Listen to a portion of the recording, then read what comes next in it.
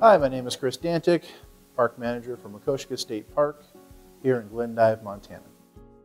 What makes Makoshika State Park different from the other facilities is we not only have a visitor center full of dinosaur fossils, including a T-Rex skull and Triceratops skull, but you can also camp here.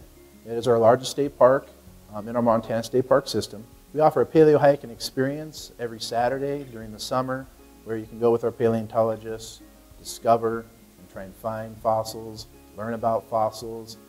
We'll take you down into the paleo lab where you can experience and actually touch a lot of the fossils that have been found in Makoshika State Park. Makoshika State Park includes archery range, disc golf, 11 designated trails, campground, pavilion, and a 200-seat amphitheater, which is outdoors. It's a fantastic area to learn more about dinosaur fossils.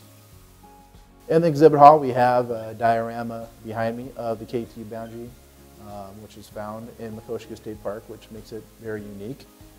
We have a T-Rex skull that was a gift from the Museum of the Rockies, Triceratops skull that was found in 1991. And what makes this place so exciting is basically all the fossils that you find in the visitor center were extracted out of Makoshika State Park.